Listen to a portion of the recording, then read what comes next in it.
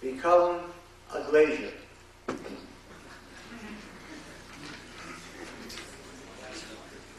It's a tragedy, isn't it, a joke?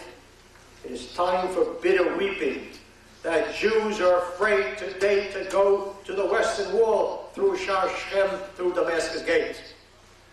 What a disgrace. Is there one Arab in all of Israel that is afraid to walk anywhere in Israel at any day, at any hour, morning, noon, night? When I formed the Jewish Defense League, it was because Jews in Brooklyn and other places were afraid. Well, that's understandable.